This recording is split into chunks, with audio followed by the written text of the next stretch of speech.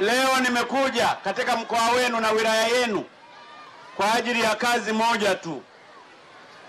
Jana niliweka jiwe la msingi la kutengeneza barabara hii iwe ya lami. Tangu dunia iumbwe, tangu mji huu patikane, tangu wilaya hii patikane, hapa hapajawahi kuwa na lami. Nasema uongo ndugu zangu? Wapo wazee waliozaliwa hapa, wameishi mpaka wametangulia mbele ya haki, hawajawahi kuona lami. Sasa nataka niwaeleze, historia hiyo itabaki kuwa historia.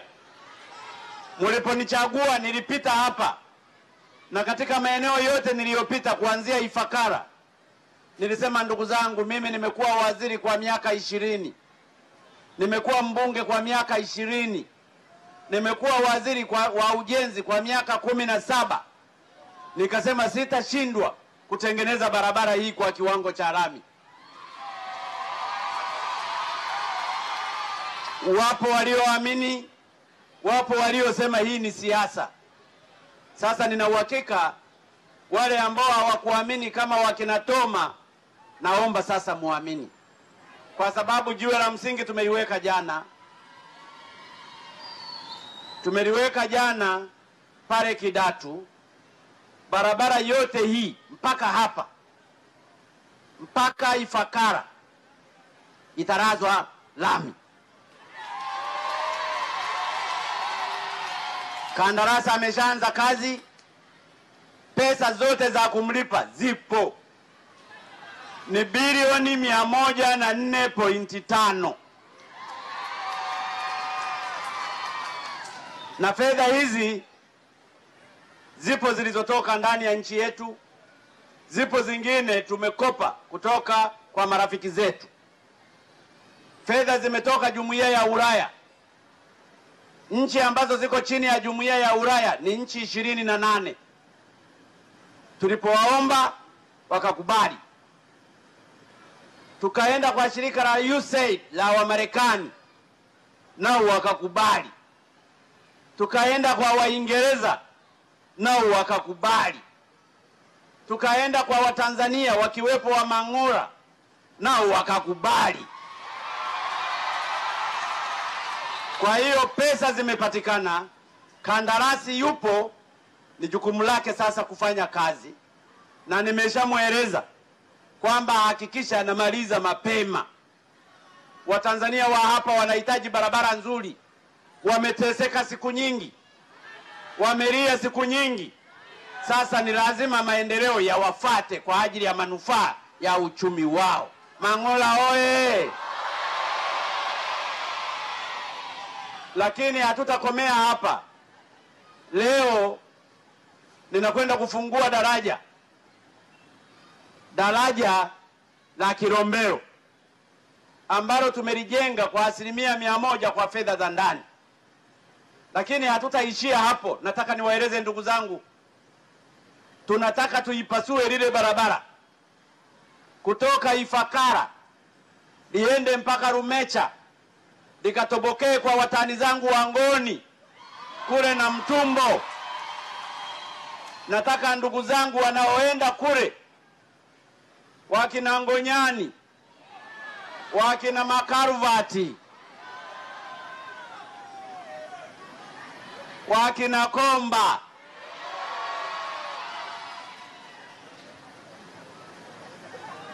wakina Mbawara, ninaambiwa nataka wawe wanatoka kule, badala ya kuzungukia mpaka Njombe au kupita mpaka Iringa, wawe wanachagua. Nataka nikapite Iringa nikaseme Kamwene Mnogage ndi mnofu, au nataka kupasua hapa Mangura. Na watakao kuwa wanaamua kupitia hapa watakuwa wanapunguza kilomita 164. Mangura oye! Morogoro oye! Kidatu oye! Ifakara oye! Na ndiyo maana ndugu zangu nimekuja kwa ajili ya kazi hiyo. Kwa hiyo nitafungua leo daraja. Lakini niseme ukweli, mapokezi niliyoyapata Paka ndio maana sasa nimeshindwa kufika huko, kwa sababu kila mahali nilipokuwa nikienda watu wamejaa, na mimi kwa sababu ni mtoto wa wananchi wa kawaida, nimeamua kila mahali ninapopita ninawasalimu na kuwashukuru. Ninachowaomba ndugu zangu wa Tanzania, shikamaneni. Maendeleo hayana chama. Barabara hii itakapotengenezwa, wa CCM watapita, wa Chadema watapita, hata Lijua Kali atapita, hata Kafu watapita, hata mimi Magufuli wa CCM mwenyekiti nitapita, kwa sababu maendeleo hayana chama. Mimi kama kiongozi wenu mlionichagua wa vyama vyote, nina jukumu moja tu na nina deni moja tu la kuwalipa Watanzania na kuwatengenezea maisha bora. Mangura oye! Mangura oye! Na ndiyo maana nilipoingia madarakani, tulichoanza ambacho tulikuwa tumekiahidi kwenye ilani ya uchaguzi ni kutoa elimu bure.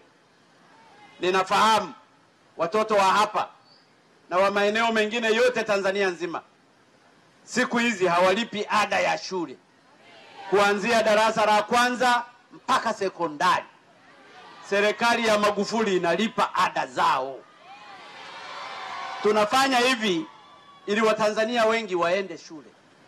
Ukitaka watu kuwatawala, usiwape elimu. Na ndiyo maana tumeamua elimu iwe bure, ili watoto wa masikini, watoto yatima, watoto wa wazee, watoto wa wamalishe, watoto ambao hawana mahali ambapo wangeweza kulipa ada ya shule, waweze kusoma bure kwa Tanzania yao. Na ndiyo maana tunapanga kila mwezi tunatoa bilioni 23.8 kwa ajili ya kusomesha watoto. Na wale wanaofanikiwa kwenda chuo kikuu, wale ambao hawana uwezo, tumekuwa tukitoa mikopo. Kwa mwaka huu tumetoa mikopo kwa wanafunzi zaidi ya 130,000 kwa zaidi ya bilioni 483. Tunafanya hivi kwa sababu ya kuitengenezea Tanzania mpya. Tumeamua kupambana na rushwa na ufisadi ndani ya serikali. Tulipoingia palikuwa na wafanyakazi hewa. Sio wafanyakazi hewa. Hatujawahi kuona mkulima hewa. Ukiwa ni mkulima tu. Huwezi ukawa una shamba ukawa mkulima alafu pakawa hewa. Lakini katika Tanzania tumekuwa na wafanyakazi hewa 20,000 na wote walikuwa wanalipwa mishahara, na mishahara hii ilikuwa ikichangiwa na wananchi wote wakiwemo wakulima. Unafanya kazi zako zinakusanywa, unakwenda kulipa mfanyakazi hewa. Tumekuwa na wafanyakazi ambao anajiita na degree, kumbe hata darasa la pili hakufika. Walikuwa 14,700, 14,700. Ukijumlisha wale wote, kila mwezi tumekuwa tukipoteza mabilioni ya fedha. Mishahara tulikuwa tunalipa kila mwezi bilioni 777. Tulipowatoa watumishi hewa na wale vihio, sasa mishahara tunalipa bilioni 550. Hizi fedha zingine zilizokuwa zinaliwa kihewa na mafisadi ndio tumefanikiwa kuzipeleka kwenye elimu, watu wasome bure. Ndio hizo tumefanikiwa.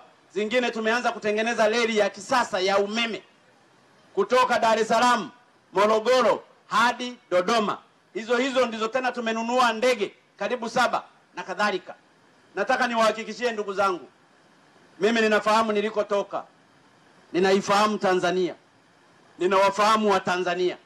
Ninafahamu wa Tanzania wanataka nini. Ninafahamu wa Tanzania wa maisha ya kawaida wanachukia rushwa. Wamechoka kuishi kwenye rushwa. Unaenda hospitalini unaandikiwa cheti, halafu unaambiwa nenda kanunue madawa pale. Nasema uongo ndugu zangu? Mkoa wa Morogoro huu una maji kila mahali yanatiririka, lakini unakuta kuna baadhi ya miji haina maji. Unaletwa mradi, watu wanakula wakubwa makandarasi.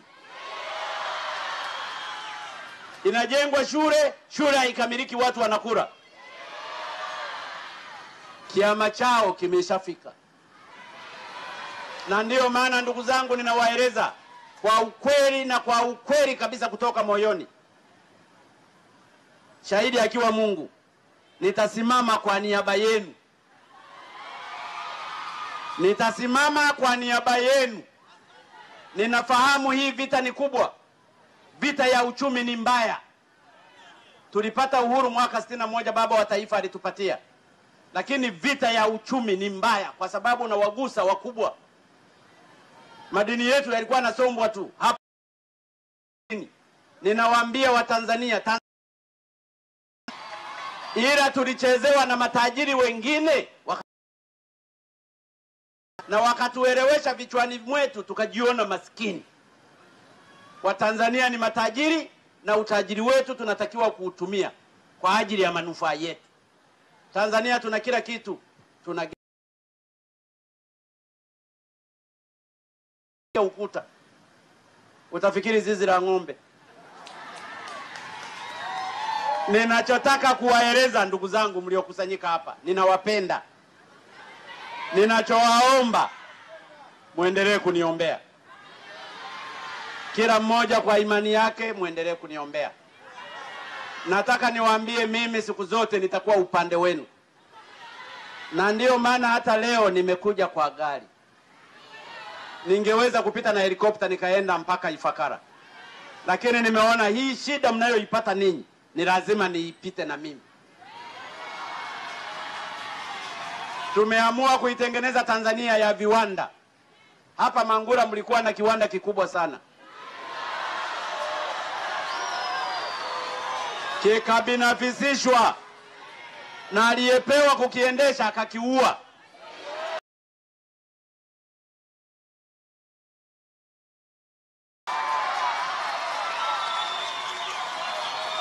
Ili Mangura ya zamani ya baba wa taifa Mwalimu Julius Kambarage Nyerere irudi.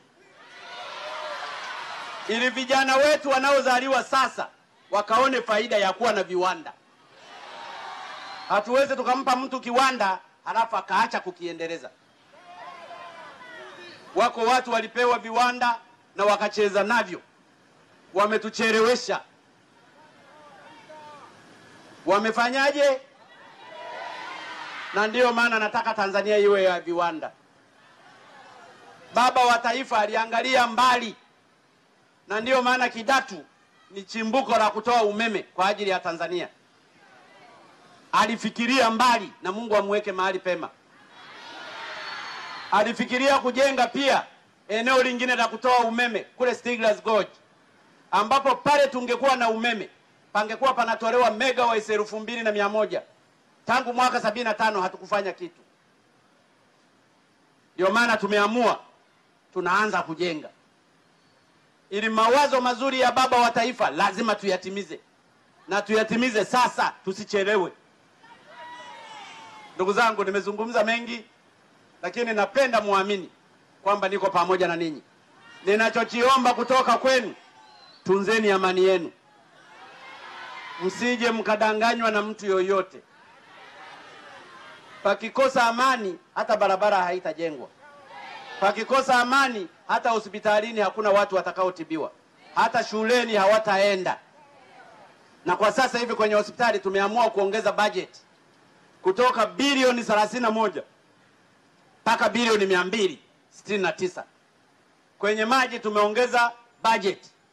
Na ndiyo maana mnasikia sasa kila mahali kuna miradi ya maji. Kwenye elimu tumeongeza budget. Budget ya elimu sasa hivi ni trilioni 1.4. Tunataka tuitengeneze Tanzania mpya. Ninachowaomba ndugu zangu ninyi, jengeni umoja wenu. Shikamaneni. Mujione kama ndugu. Maendeleo hayana chama.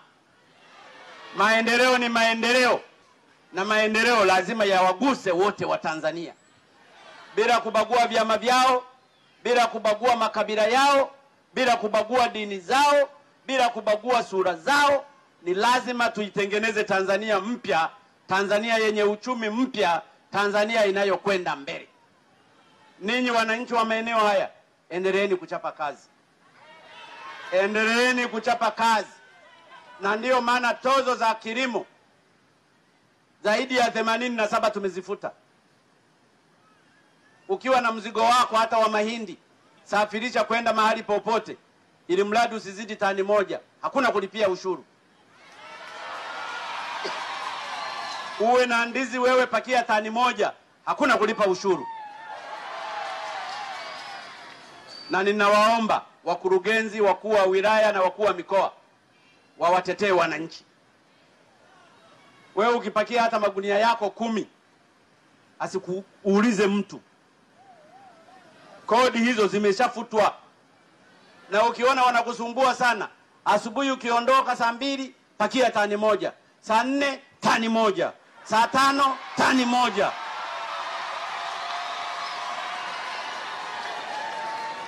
Ukishafika saa 10 tayari una tani 100, hakuna kulipia ushuru. Tunataka wakulima tuwape nguvu za kutengeneza maisha yao. Na wale watakao kuwa wanawauliza njiani, nimwambie na yeye akakate risiti na au na yeye akalime. Barabara hii itajenga uchumi wa wananchi wa maeneo haya. Ndugu zangu, la mwisho kabisa, barabara hii tunalipanua. Ninashukuru nyumba nyingi haziko ndani ya road reserve. Lakini nataka niwatolee ufafanuzi. Kwa mujibu wa sheria ya tangu mwaka 32, ikafaniziwa amendment mwaka 49, ikafaniziwa mabadiliko mwaka 59, na ikafaniziwa mabadiliko mwaka 65 kupitia cap namba 167. Upana wa barabara ni mita 22 kila upande. 22.5, na kutoka hapa katikati kwenda hivi ni mita 22.5. Mwaka 2007 pakafanywa mabadiliko. Upana wa barabara kuu na barabara za mkoa kupitia sheria namba 13 ya mwaka 2007 ukawa mita 30. Mabadiliko ya sheria hayo yalipokuwa yakiwekwa, kuna baadhi ya nyumba zilikuwa ziko nje ya mita 22.5. Kwa hiyo sheria ikawa imewakuta. Na ndiyo maana mtaona kuna nyumba zimewekewa X ya kijani. Zile nyumba zilizowekewa X ya kijani usibomoe. Nyumba yako ya X ya kijani hutakiwi kubomoa. Siku utakapobomoa lazima umepewa hela.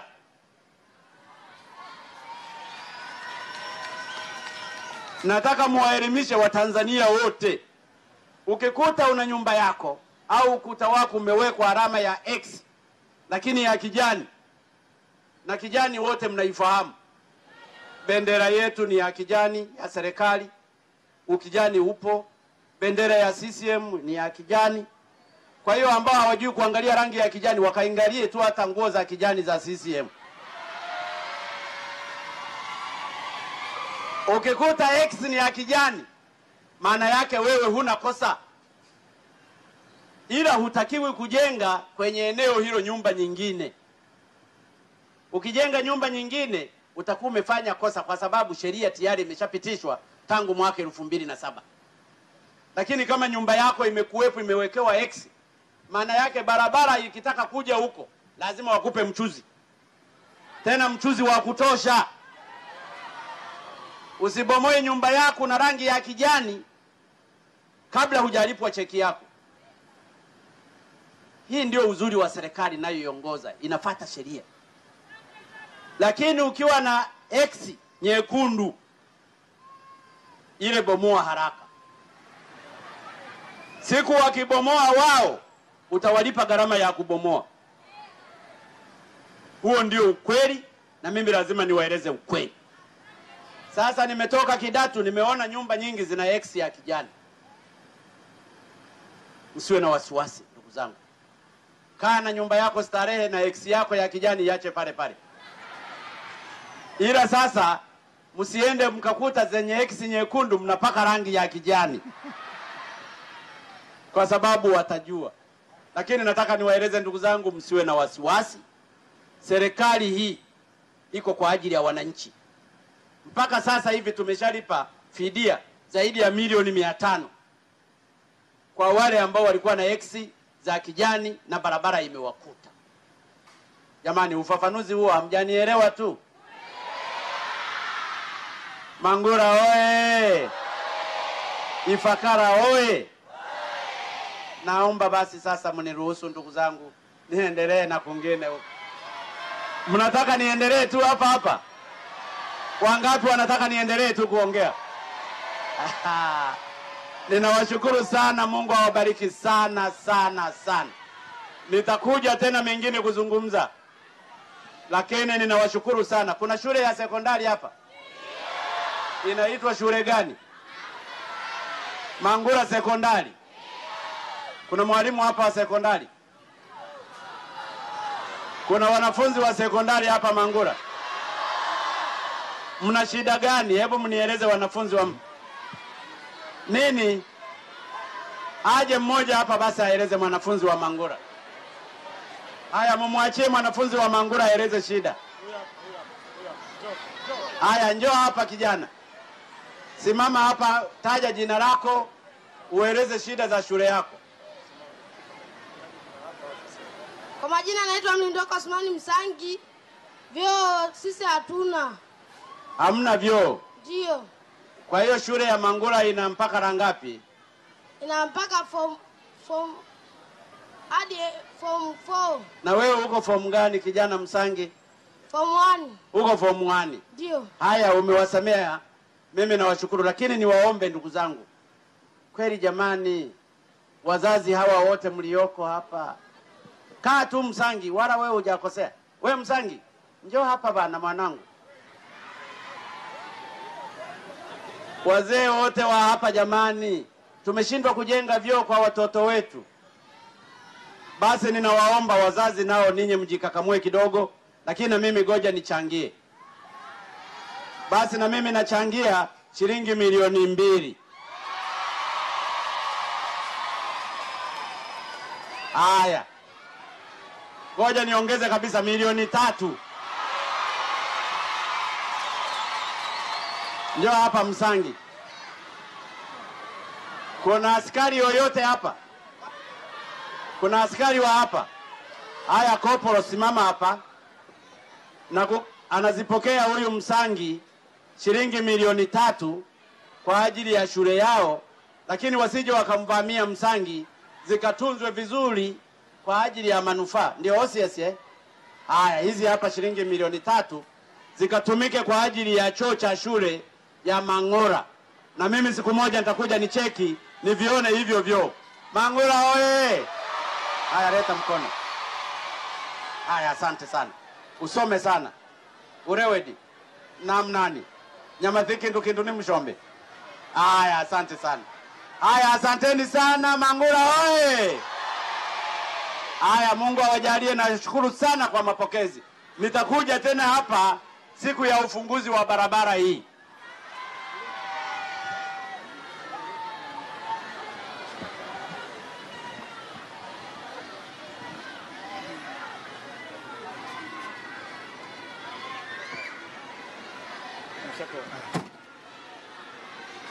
Kazi wa eneo la Mangula ambao alimsimamisha kwa ajili ya kuzungumza naye na kumsalimia wakati akiwa njiani kuelekea kule Kilombero kuzindua daraja la mto Kilombero. Haya ni matangazo moja kwa moja, tunakueleza kila mahali ambapo Mheshimiwa Rais anasimama kwa ajili ya kuzungumza na wananchi, lakini kubwa zaidi tunasubiri sherehe kubwa ya uzinduzi wa daraja la mto Kilombero.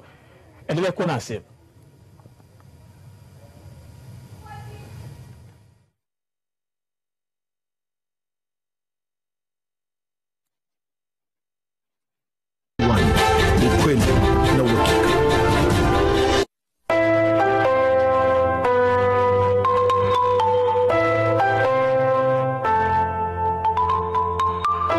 TBC inakupa nafasi ya kurushwa bure tukio lako la harusi, kitchen party au send off kwa kuleta tukio lako katika ofisi zetu za masoko zilizopo Mikocheni, mtaa wa Zanaki na Tazara, Nyerere Road, jijini Dar es Salaam. Kwa mawasiliano zaidi, wasiliana na idara ya masoko kupitia TBC.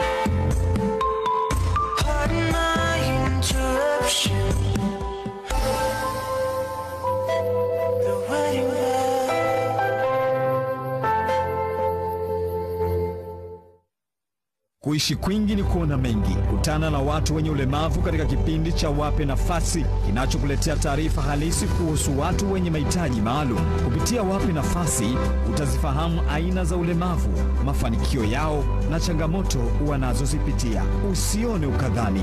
Wape Nafasi, waonyeshe uwezo wa vipaji vyao. Ni kila siku ya Jumatatu saa 12:30 jioni na marudio siku ya Jumatano saa 8 kamili mchana.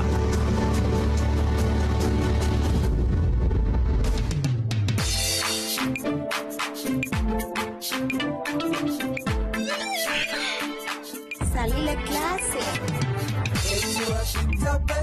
Habari za ukweli na uhakika. TBC. Acha vitendawili na maswali eti wapi nitapata habari za uhakika. Tega macho na masikio kwa TV na radio. TBC pekee na moja.